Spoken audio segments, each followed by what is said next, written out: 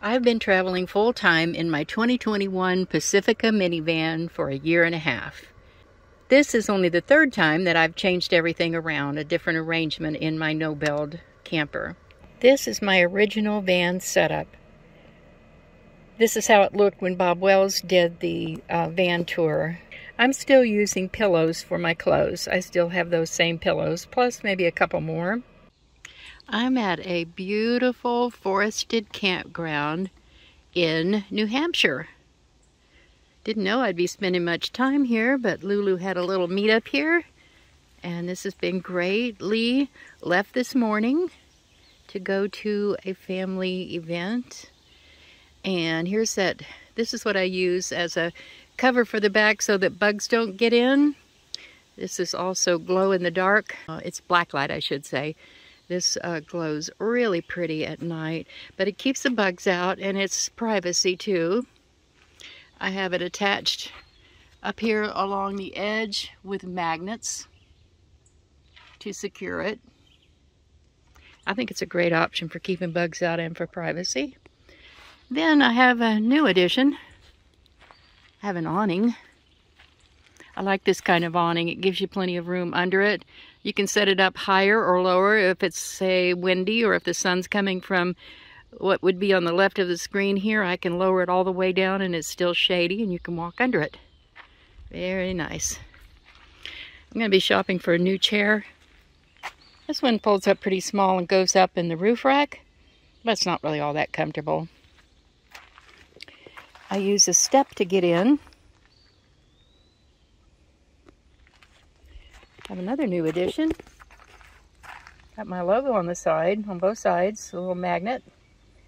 If you get some of those, be sure to take them off when you go through a car wash, because I didn't and it came off. So here's the entrance.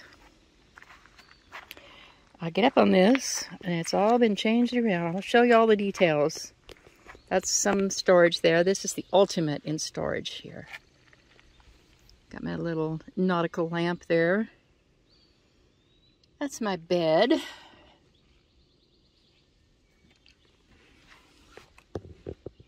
Plenty of room for a chair. I really debated on whether one person in such a tiny space really needs 1, 2, 3 chairs in a tiny space. I debated long and hard. But because I have the bed the way it is, I still have all the room in the back for storage. The reason it's nice is because when it's raining, as it did all day yesterday, you've got a little living room. The bed's up higher for more storage, but I can still sit up on this bed. But I have storage underneath, and I'll show you all of that. So I have a more pleasant place to sit and edit, or on a rainy day. I've got clothes in those pillows. And then I've got a stack of pillows over here I use to prop my feet up at night. And of course there are clothes in there too. So when I'm sitting back here, I can reach to the back. I can get in my little refrigerator right behind me. I've got some storage there. I can reach anything in that one. Actually, if I got up on my knees in this chair, I could reach anything down there in the bottom. That lamp looks so pretty at night. It also can be a full lamp. It's not my main lighting. I just like it because it's cute. And this, with the flickering light on, with the flame, artificial flame light, it's just a very pleasant way to relax at night. This is a tray here that I can put on the bed. Has a little edge on it so that I can use it on the bed for one thing or another, set things on. Okay, so starting at the bottom, the reason I got this metal shelf here, this is the same kind of metal shelf that I have in the back. It's just a little bit smaller. But the thing about these shelves is you can adjust the height right here. You can adjust the height of each of these shelves. So I made it high enough that I could put both of my power stations in here. I've got the Bluetti and the Oops 1200, which I love the 1200. But having a 1200 and a 700 it's not the same as adding up to 1900. It's very nice, you know, I can just charge one of them. Like the Blue Eddy will charge pretty quickly because it's a lot smaller. It doesn't take as much charge. Okay, so I've got the heaviest part on the bottom, and they're both right up here where I have access to them, rather than I had one of them in the back. The next shelf has these two little guys. You know, you always need a space for those little things that get lost all the time. Big bins are not good for those. One of them facing forward here, but the other one wouldn't fit facing this same direction, so I made it face toward the door, which is very nice for things that I might want to grab when I'm outside. Okay, then I have bungee corded. I don't know if I'll end up with this one in the end, but I have a bin sort of thing bungee corded up here on the top of this shelf, so it won't go anywhere. But these are just things that I might want to grab at night. Various things in there, things that you would want to have on a nightstand. I like these. I've had this there. These window covers have been on there since the very beginning. That's not wood, it's just contact paper. These were not that easy to get in and out, so they haven't been moved since I left a year and a half ago. But this seems really comfortable and convenient for me. There's my computer right there. Fits nicely right there. But I'm going to take you around the other side and show you how much storage there is. First, maybe I'll show you how I can get to the storage bins from right here inside. But there's this great big bin here that slides out. It's as wide as the bed. It's 25 inches long, this bin is, and it's tall. I can pull the bin out from the inside here, or I can pull it out from the other side. Got a lot of distance between the chair and over here where this shelf stand starts. These are very sturdy. This shelf stand will hold a total of 750 pounds. And of course I've got the most weight down here at the bottom. Really handy to have those power stations where I can get at them right there. I think it still looks cute. I went completely for cute before. Now, after a year and a half, I'm going for practical. There's another turtle. You might think I like turtles. There is another little turtle. You might think I like turtles. Actually, sea creatures. I love sea creatures. Good friends in the forest. Beautiful, comfortable surroundings. Yesterday, it actually rained all day, and this was so cozy in here. I just sat here and edited and watched videos and fixed a snack or whatever. Right here. Very convenient. Oh, I gotta tell you about this little guy. I think I've shown it before. This is one of my favorite lights. I've got a lot of lights that I like a lot. You know what? This is so simple. It's on the handle so that when you come in, you just kind of punch it like that and the light comes on. It's nice and bright. Of course, it's daytime now. You don't see it as well. LED lights, USB charged. I had this for a bicycle. It goes on the handle of a bicycle, and it's just got this little rubbery strap that goes around and hooks right here so that it's very much out of the way. So you don't have something big like this hanging. It's just out of the way. And when you come in at night, you can just flip that on or reach over from the bed and flip it on. Really convenient. Here's another favorite light. It can be USB charged, but it's also solar. It can be a bug light. I don't know if you can even see that. Yeah, there it is. You can see that it's a bug light, and it actually works. It can be a flashlight, a regular flashlight. You can dim the flashlight, so you can hang it from up here. And then it has one more mode, which I like for at night, which is softer. It's not that very harsh light like that. It's very... go through the things. It's very soft, and that's nice for at night. Most of the time when I have a campground, I have my potty tent set up, a privacy tent, and that's where this toilet would go. This is one of those accordion type toilets. I've got it nice and secure right now, but if you just twist it, it will flatten down to where it's only as wide as this. So you can use this as a camp stool, as a garbage can. You open it up, and there's a toilet seat there. See, a toilet seat.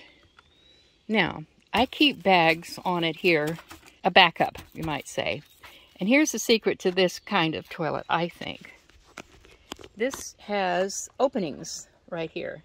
It has some openings. So to me, that's not very secure with just bags in it. So what I did, I found a canister. That bag just goes right down into that canister.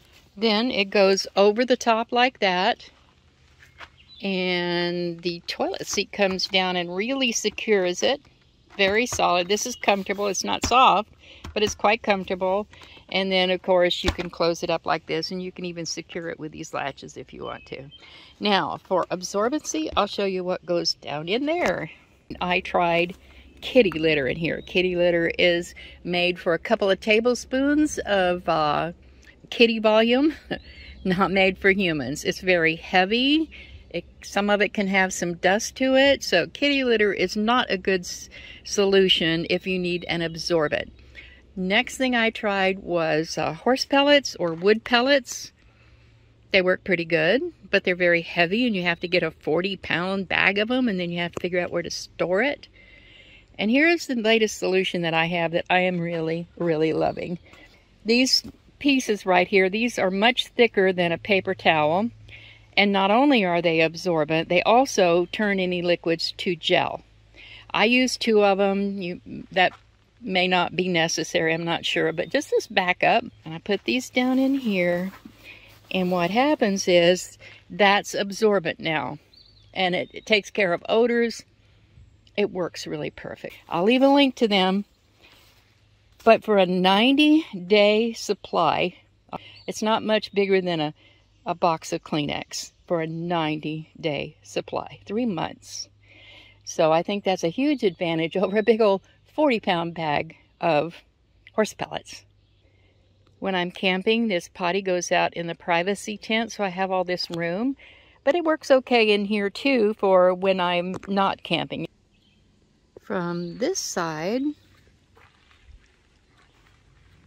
I can use this as a footstool. I kind of put a blanket or something on it so it's a little softer. Perfect setup for me. Everybody's different. I'm not poking holes in it. I'm not doing a build here. A lot of people like the option of moving things around or taking things out and using it for a daily driver. This is a 2021. I'm not poking holes.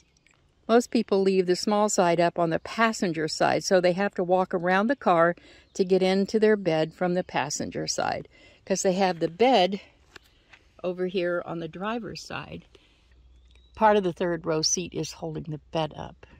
I've got the whole well in the back. This really gave me more storage and most efficient use of every inch of the minivan as a no build. So that's the tour of this part. Nothing going on in the front seat. I don't keep anything up there, and I don't have to transfer things back and forth from front to back when I need to get in the back. I don't have a driving mode and a camping mode. It's all the same because I don't have to transfer. I've got enough storage now. I don't need to transfer anything back and forth. I got my seat for the driver's seat and Coco's seat's right there. She's got her bed and her halter for her seat belt. So everything's safe and cozy.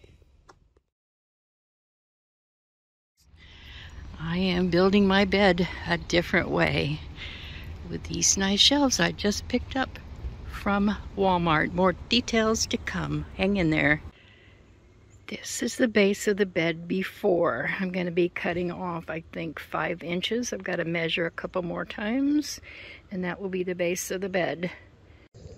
For this job, I bought a Hyper Tough reciprocating saw, and it scares me. But I took 5 inches off of each one, and now I'm going to hammer the top back on it. This board is 24, the same width as the mattress. It's 24 by 48 this way. So this fits right on top of this shelf, and it goes from the passenger seat, the back of the passenger seat, up onto the 3rd row seat. So I'm using part of the 3rd row seat as the bed base. The board Doesn't go all the way to the back, but that's where my feet will be, and I've got a 6-inch mattress going on top of it, so I think it's going to work out.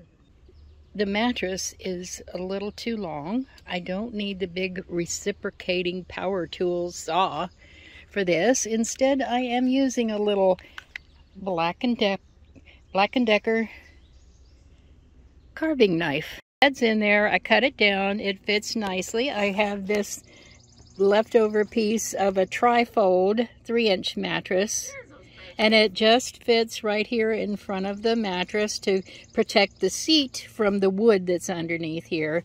This goes all the way down. That piece of mattress does. It's just the right size, and now the bed fits perfectly, and that's the back of the 3rd seat there. Now I have rigged up a protection for the car. Don't want the wood of the bed rubbing up against this right here where it would hit. So I put an extra piece of foam. I cut it to fit in there, and it's jammed in with this other piece of foam. This is protecting the chair, that's protecting the car. So I have these very large bins that pull out under the bed. It'll hold 2 of them. That's more storage. Between the chair and this bed base, there's room for another bin right there, and then some more stuff crammed in right there, so a lot of extra space. I'm really liking this arrangement. Forest all around. Got a lot of friends here. What a great way to camp.